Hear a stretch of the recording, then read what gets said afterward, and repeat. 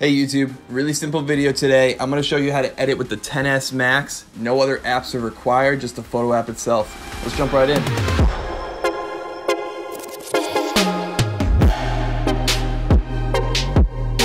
Okay, so we're going to be using Nova as my test subject. We're just going to use her. We're going to have her sit right in front of the Christmas tree as we take a portrait. Okay, so first thing we do is we open up our phone app. So we have photo, and then we're going to switch over to portrait mode. Alright, come here. And sit. Oh, come on over. There you go. Good girl. Sit there. Okay, so there's our portrait mode. Novi, look right here. Boom. Snapping off a couple. Oh, that's a good one. There you go. Good girl. Good girl. So here's the photo of Nova I'll be editing today. If you go to the top right up here and click edit, it'll pop up and now we are in the editing section of the app. So if you go down here and you can mess with the aperture of the picture, and that just makes the depth of field smaller or larger. So I'm gonna keep it kind of small. I like 3.2. Yeah, I like 3.2. Now the basic goal is we're just gonna make this as easy as simple as possible. So once you're done adjusting the aperture, we're gonna go over to the presets button, which is the second from the left. These just pop up quick little presets of examples of how it will look.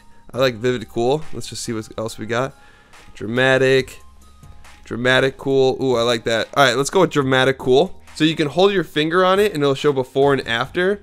I already like what it's doing. It's adding that blue to the shadows to really make Nova pop more. So I'm gonna stick with that because I think that looks pretty good to me. I think what we're gonna do now is we're just gonna go over to the next icon, the tool icon, and we're just going to adjust the light of it. So you can get pretty intricate right here. If you click that down arrow, it pops up brilliance, exposure, highlight, shadows, brightness, you name it. And you can just go through each one and fool around with it. So once you click, I clicked on brilliance, and I can just scroll around to see if I want it brighter or darker. And I actually like it a little bit darker. And then I can just scroll up to the next one, exposure, fool around with this some more, a little bit of that. Scroll up again, highlights, and that's the bright white on her face. Turn that down just a bit. Up to shadows. I want to darken it just a bit too. Make it more contrasty. Brightness. Good. Contrast. Add in a little bit. So again, before and after, you just hold down your finger. I think it's coming along pretty nice. And then what we can do now is I like to go to color. And same thing. There's only 3 options though. Saturation. We'll start with that. Just going to make her pop just a little bit.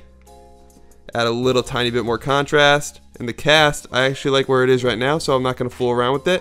And it's that simple. It looks great. And once you're done, you just press done. And let's just see how we did. So on the left is the before, on the right is the after. Honestly, I think it's a big difference, and I really just think it's a quick way to make your photos look even better. So it's that simple, guys. You just use portrait mode. You can just edit right inside the edit app on the photos, and you just use the presets. Again, use your adjust light, the color as needed, but usually the presets itself will give you a nice solid start that will definitely improve the photo quality. Thanks for watching YouTube. Make sure to like and subscribe, and I'll see you next time.